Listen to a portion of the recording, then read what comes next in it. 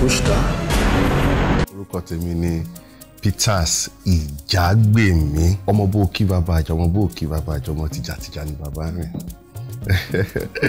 Èmi ni ọmọ ògbẹ́jà ńlá bọ́fà òtún wòrìwòjò. Láti kékeré mo ti fẹ́ràn ká máa ṣe eré orí ìtàgé ní ilé ìjọsìn ti Christian. So ìgbà tá dé lọ yunifásítì náà a tún study theatre art ní first degree ní ABU Zaria, a ṣe second degree theatre art náà ní Unilag, a dẹ̀ ń ṣe PhD wa náà lọ́wọ́. You cry now? Ọlọ́run ti fi hàn ẹ́ now, so why are you crying? Ọmọ yìí sọ. Mo sọ mo gbẹ̀rí ẹ̀jẹ̀. Kọ̀ọ̀kan wà tó rú mi lójú. Ṣé Tọ̀míwá ṣóríran ni ṣé bójú ń dùn? Mo nífẹ̀ẹ́ iṣẹ́ eré orí ìtàgé gidi. So ìgbà tí mo join ENTP ńgbà yẹn, mo ṣẹ̀tún wá kọ́ àṣà àti ìṣe tó wà nínú iṣẹ́ wa lọ́dọ̀ ọ̀gá mi bí ọdún làwà nílùú Ìbàdàn. Nǹkan tí mo nífẹ̀ẹ́ sí pọ̀ ń bẹ o. Lákọ̀ọ́kọ́ à ń kọ́ àwọn èèyàn wa ní àṣà àti ìṣe. Ẹlẹ́kejì ni wípé adùn wà nínú kéèyàn jẹ́ olókìkí. Ó dẹ̀ wá pẹ̀lú àwọn ọ̀pọ̀lọpọ̀ ọlá àti ọlà.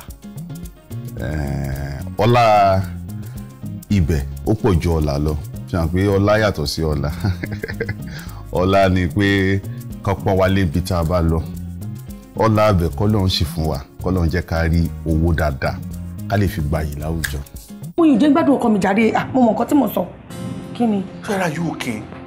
Ṣọmọ kí ló ń sọ lẹ́nu? Ṣọmọ wípé kan tó ń sọ ẹ̀, ó lè jẹ́ kí n lose license mi. Ó lè ṣe àwọn gan lórí ẹ̀. Àbí nǹkan ṣe lé ni? Sorera. So ìgbà tí mo fẹ́ ṣiṣẹ́ ṣe àwọn òbí mi lọ́wọ́ sí i. Torí wípé irú bàbá tó bí lọ́mọ ń sìn professor ni wọ́n ní University of Ibadan, Ọlọ́run fọ̀run kẹ́ wọn. Ìyá mi náà àwọn náà kàwé dáadáa ṣùgbọ́n lọ́kàn tí ìyá tó bí mi lọ́mọ bí pé kí n study law ni. Law ló wù wọ́n kí n study. Ìgbà tí mo tiẹ̀ ti sọ pé mo ń ṣe literature, mo ń ṣe CRS, mo ń ṣe government ní secondary school, láti sọ pé lọ́yà kan tá a máa nínú ilé wa lélẹ̀. Èmi kàn máa ń wọ̀n ni pé ṣùgbọ́n àti wọ́n á fi form èmi fi theatre art síbẹ̀. Wọ́n kọ́ bínú bóyá wà lọ́ máa sanwó school rẹ̀ wọ́n later àwọn ẹ̀gbọ́n mi bá wọn sọ̀rọ̀ pé ẹ fọmọ ilẹ̀ ẹ jẹ́ kó ṣe nǹkan tó wù. And now she's very proud of me. Tí wọ́n bá ti wo fíìmù báyìí wọ́n máa pe àwọn níbọ̀ ni ẹ wá wọ ọmọ mi, wọ́n ń ṣe fíìmù ọmọ mi lọ́wọ́. A dúpẹ́ lọ́wọ́ Ọlọ́run. Ṣé ẹ tún gbé nílé fún mi? How about my patients on the to my critical condition? Tell them I monitor because mo medical issue one now. Stage play and screenplay èwo ni mo nífẹ̀ẹ́ sí jù? Méjèèjì ni o. Ṣùgbọ́n tó bá jẹ́ ti owó tá à ń rí ń bẹ̀, màá mú screen. Bọ̀bá yẹ pé nípa ti passion kí inú èèyàn dùn pé òun ṣe nǹkan stage ni. Àmọ́ ṣàwọn pé bí orílẹ̀-èdè wa ṣe rí stage àfi bẹ́ẹ̀ tó bá jẹ́rú àwọn òkè òkun àwọn máa ń gbé owó sílẹ̀ fún stage. Àwọn gbàdíẹ̀ tá máa ń rówó ní stage ni pé bóyá tí federal government bá ní festival kan tó fẹ́ ṣe tí wọ́n ní ká lọ act ní national theatre, èèyàn lè rówó gidi ńbẹ̀ but ẹ mọ̀ kẹ́kàn lọ sí kẹ́kàn pèrè ayín jọ. Èèyàn mélòó gan ló ń lọ sí theatre lọ wo stage play these days, but I pray pé kọ́lọ́run bá wa dá ìgbà padà sí dáadáa. Kàtà àgbàdo fún but mo like screen torí ó súnmọ́ live, mo dẹ̀ ń gbowó mi dáadáa ń bẹ̀. Mo love stage gan, mo rẹ̀ gbé kí n máa ṣe stage back to back àmọ́ àyàngbé ajá dùn ṣùgbọ́n kájá tó gbẹ́ ń kọ́ ṣebí nǹkan la máa jẹ. Tí n bá lọ jókòó sí stage tí mo lo 1 month tá fi ṣe rehearsal, ṣé ẹ máa sanwó 1 month yẹn fún mi? Nǹkan tó wà ń bẹ̀ nìyẹn. So bákan méjì ni. Protect them from any diseases or sicknesses. I know your patients are doing it because you are a very effective and efficient doctor. Ó dá mi lójú pé kí báyìí lára wọn dá. Àwọn challenges tí a ní ní eré stage àti cinema àgbéléwò. Challenges wà pọ̀ gan. Ṣùgbọ́n èyí tí mo kọ́kọ́ fẹ́ sọ bóyá bí mo ṣe ń feel lọ́wọ́lọ́wọ́ báyìí mo ṣe fẹ́ sọ. challenge the greatest challenge tí mo rí ni wípé iṣẹ́ tá à ń ṣe kò owó tó yẹ ká máa rí ńbẹ̀ owó tó yẹ kán pumping síbẹ̀ ká fi gbé nǹkan tó yanjú tó ṣe pé ó máa meet standard àwọn òkè òkun nírú support yẹn dẹ̀ ṣe kókó. Another ìdojúkọ tá a tún ní lẹ́nu iṣẹ́ ni wípé a ní structure ṣùgbọ́n structure yẹn ò fìdí múlẹ̀ dáadáa. Ìdí dẹ̀ ni wípé irúwọ́ ògiri wa lè wọ iṣẹ́ wa ẹ̀. Àwọn kankan lè gbé kámẹ́rà kan yá wọn kàn pàdé ra wọn bì kan kàn kóra wọn jọ aláwọn ti di actor wọn máa ju ìdíkiri orí Instagram. Ṣé mi ṣe ni ṣé mo ní mímọ̀ lẹ́yìn ẹ̀.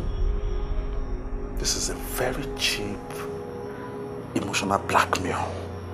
Ìwọ kan mọ̀ wípé ìgbà tó lóyún gbà yẹn mo sọ fún ẹ kó fóyún ẹ lẹ́bi pé future wa bright and you insisted wípé o ò lè lóyún fún ẹ tí ò níṣẹ́ gidi lọ́wọ́ o ò lè bímọ fún ẹ tí ò ní lè rówó tọ̀.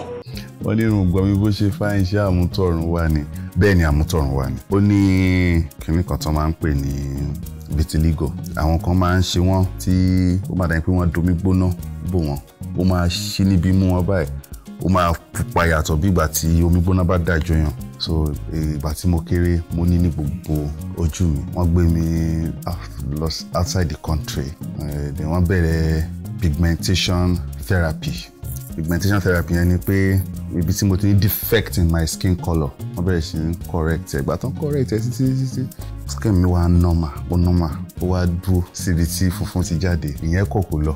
Wọ́n ní bí ọmọdé ò mọ̀ tán àṣà àbá àròbá mi ò porúkọ anybody but àṣà ti gbọ́ ìtàn àwọn kan mímọ̀ pé gbogbo àwọn tó bá ń ṣe sex for ro yẹn ó máa ń padà rí bákanbákan fún wọn ó lè máa jọra wọn oníbẹ̀rẹ̀ ádàrin pé gbogbo ẹ̀ ń lọ jọ́mjọ́m gbogbo ẹ̀ ń dùn but téèyàn bá ti mú gbàkànbọ̀ kan nínú lórí iṣẹ́ téèyàn ń ṣe ó máa ń padà rí bákan ẹ mọ̀ ó burú jáì kí n má parọ́. Any way you can help. No. You know what?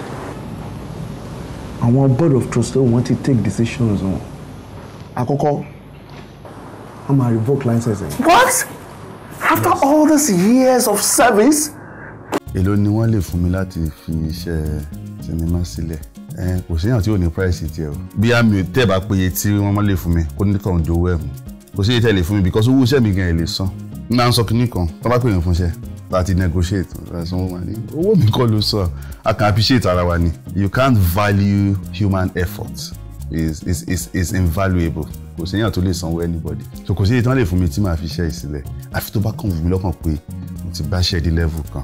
Ǹdẹ̀ ló jẹ́ kí n máa ṣe PhD mi lọ́wọ́ báyìí pé téèyàn bá tiẹ̀ dé level kan àti máa sáré kiri ṣe kinní sọ́ọ̀hún èèyàn fẹ́ reduce èèyàn kàn fẹ́ jókòó sí class nǹkan tá a ti kọ́ kábẹ̀rẹ̀ sí máa fi sórí àwọn kan. Láyé mi ò lè gbárù ẹ̀ mi ò ní gbà àbí sẹ́yìn olóyè iṣẹ́ ti gba nǹkan lẹ́yìn mi tí mi ò mọ̀ ni. bọ́yá mọ́ ṣàṣọba lórí wá wọ́n mọ́ sí gọ̀mọ́. òṣèré mẹ́ta ògbóǹtarìgì tí mo dẹ̀ ń wo àwòkọ́ṣe wọn.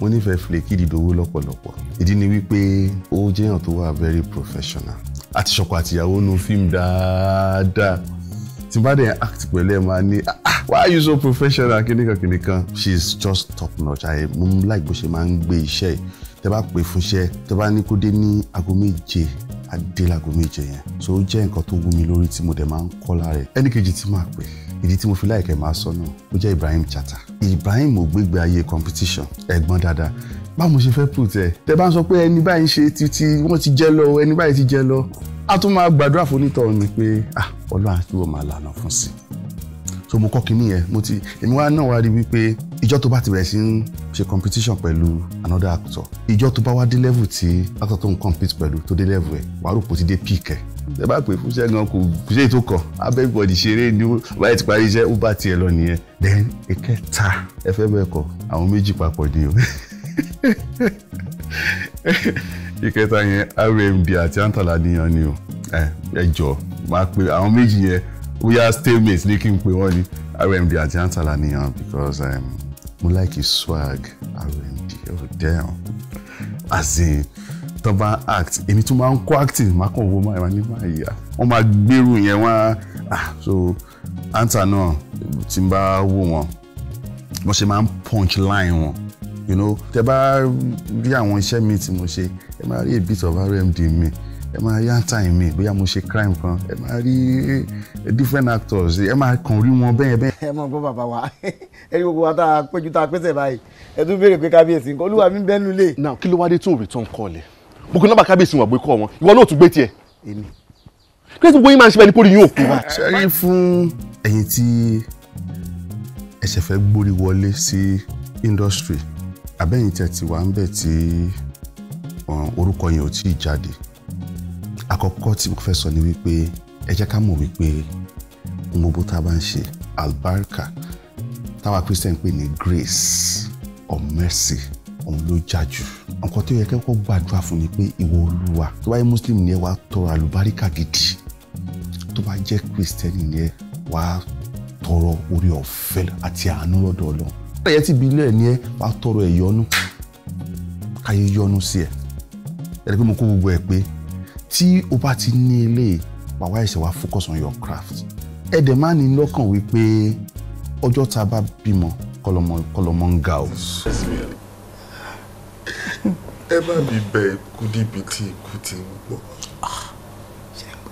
ẹ bá mi bẹ ikú kó mú mi lọ. orúkọ tèmi ni Peters Ijagbemi ẹ fẹ́ kó àṣà àti ìṣe ẹ fẹ́ kọ́ bá ṣe wà láwùjọ ẹ fẹ́ ṣe rere ẹ fẹ́ kó àwọn nǹkan tẹ̀lé mú lọ́mọ lọ́wọ́ ẹ máa wo Orisun TV torí bẹ́ẹ̀ ni gbogbo nǹkan tó dáa ti sún wá.